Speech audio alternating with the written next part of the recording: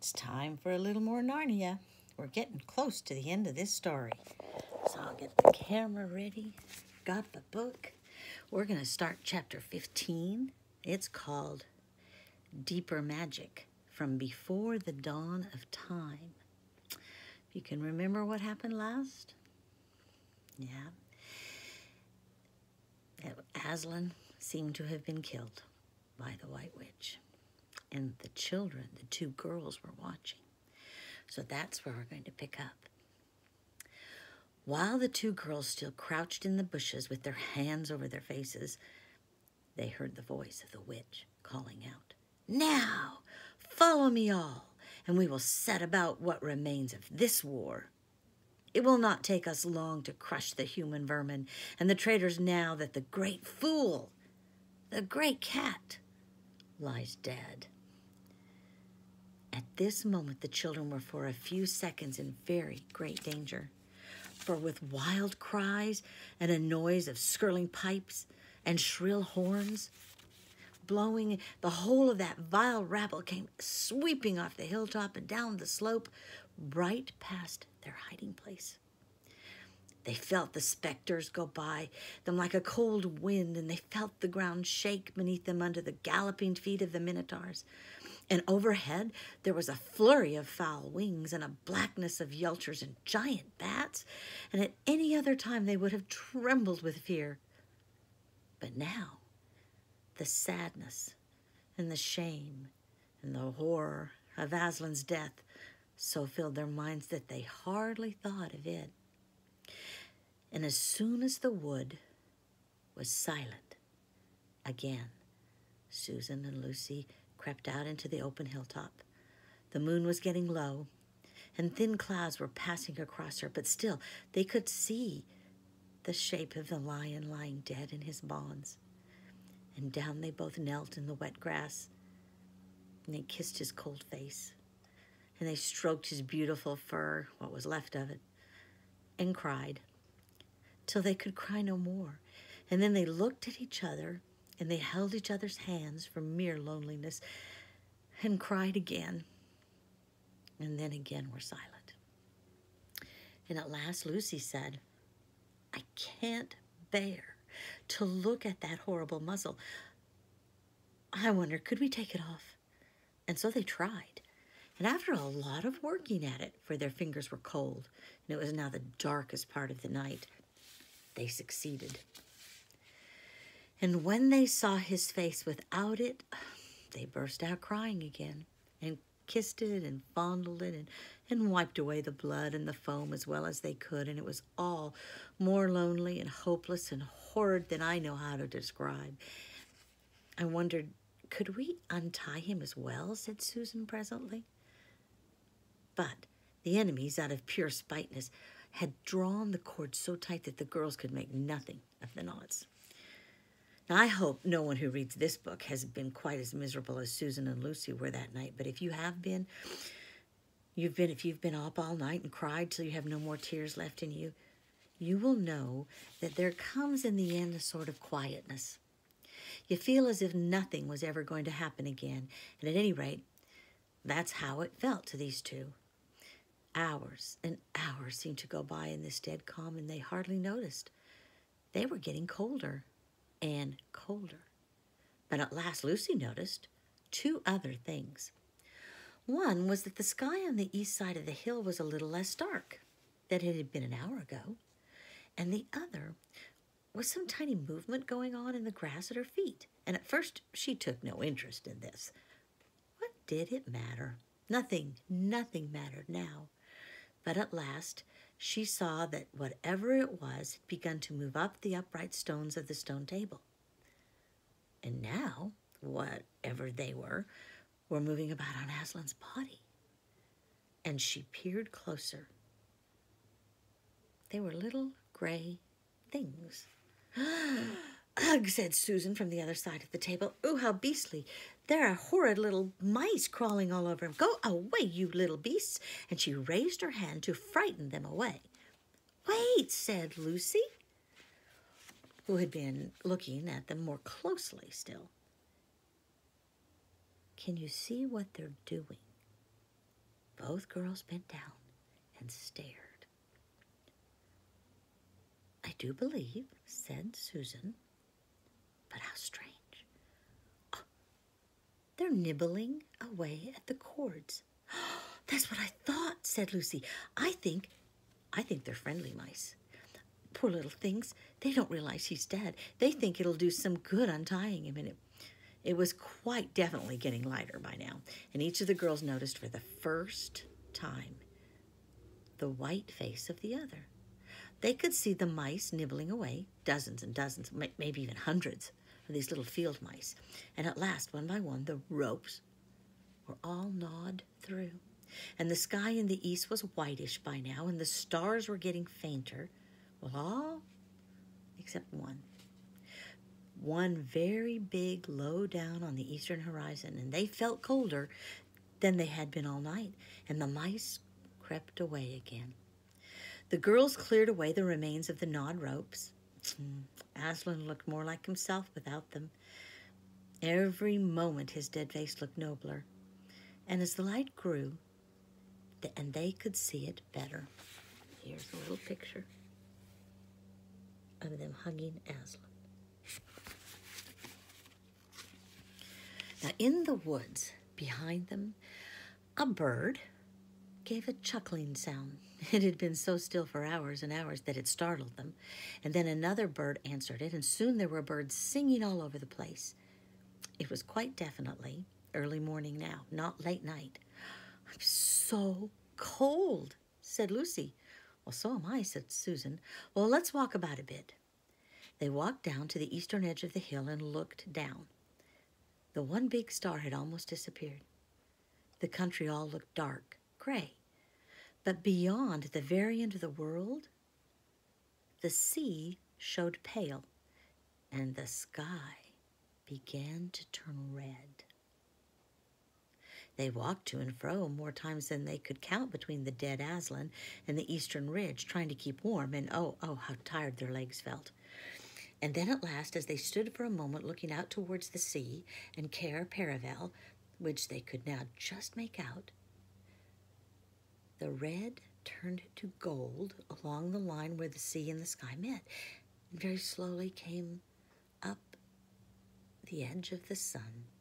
And at that moment they heard from behind them a loud noise, a great cracking, deafening noise, as if a giant had broken a giant's plate.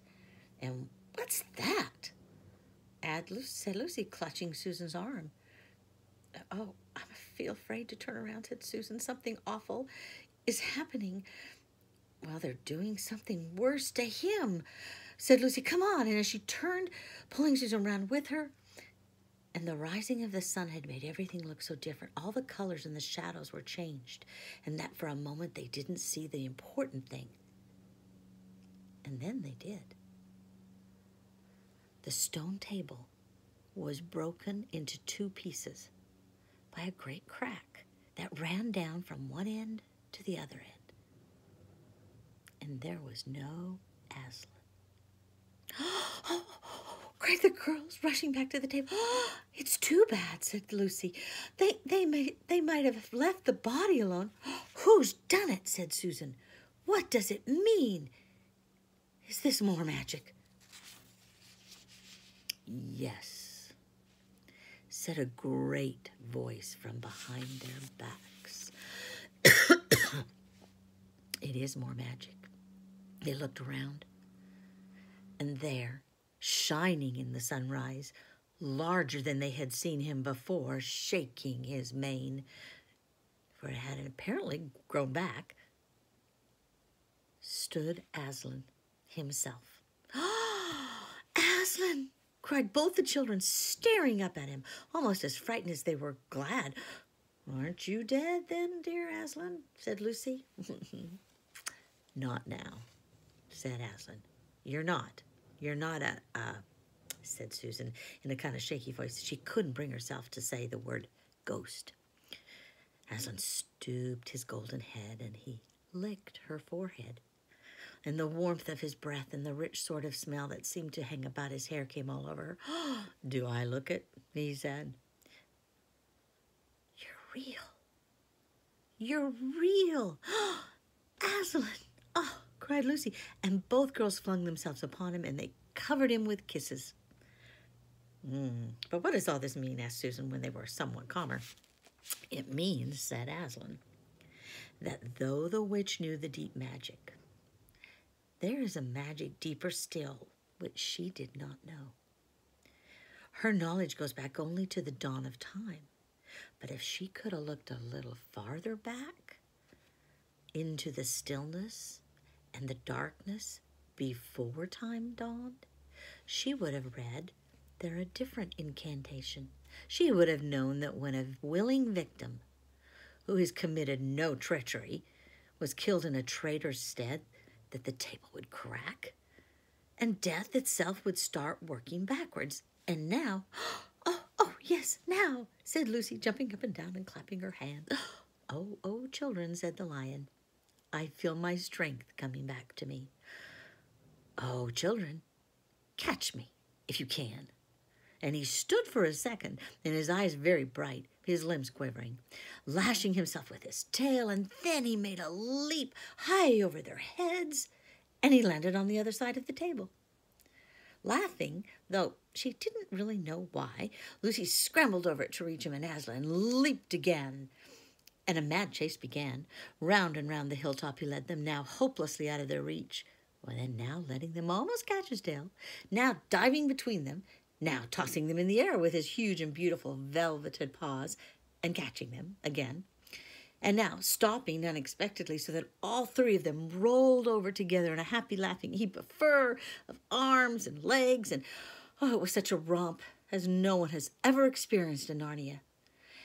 And whether it was more like playing with a thunderstorm or playing with a kitten, Lucy could never make up her mind. And the funny thing was that when all three finally lay together, panting in the sun, the girls no longer felt in the least tired or hungry or thirsty. Well, and now, said Aslan presently, to business. I feel I am going to roar. You had better put your fingers in your ears. And they did. And Aslan stood up, and when he opened his mouth to roar, his face became so terrible they dared not look at it while he did it, and they saw all the trees in front of them bend before the blast of his roaring, as grass bends in the meadow like in wind. And then he said, we have a long journey to go. You must ride on me. And he crouched down, and the children climbed onto his warm, golden back. Susan sat first, holding on tightly to his mane, and Lucy sat behind him, holding tightly to Susan. And with a great heave, he rose underneath them and shot off, faster than any horse could go, downhill into the thick of the forest. And that ride was perhaps the most wonderful thing that ever happened to them in Narnia. Have you ever had a gallop on a horse? Well, think of that. And then take away the heavy noise of the hoofs and the jingle of the bits, and imagine instead that almost noiseless patting of the great paws. Then imagine, instead of the black or gray or chestnut back of the horse, the soft roughness of the golden fur, and the mane flying back in the wind.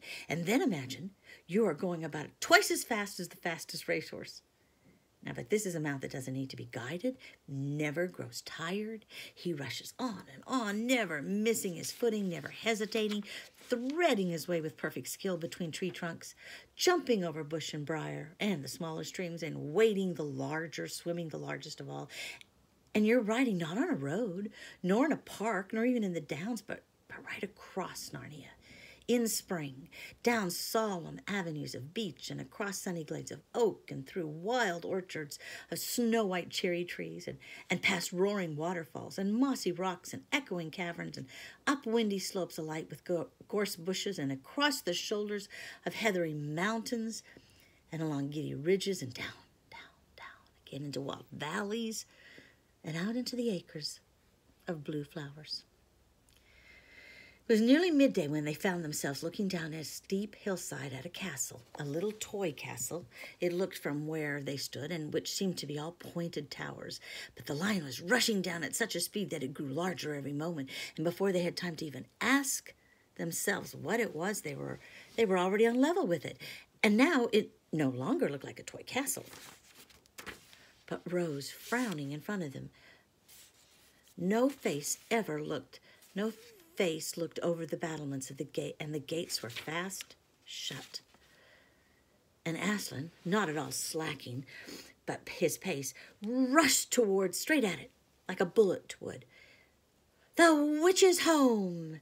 he cried. "Now, children, hold tight." And the next moment, the whole world seemed to turn upside down, and the children felt as if they had left their insides behind them, for the lion had gathered himself together for a greater leap than any he had ever made. And he jumped, or you may call it flying, rather than jumping, right over the castle wall. And the two girls, breathless but unhurt, found themselves tumbling off his back in the middle of a wide stone courtyard full of statues. And that's where we'll stop.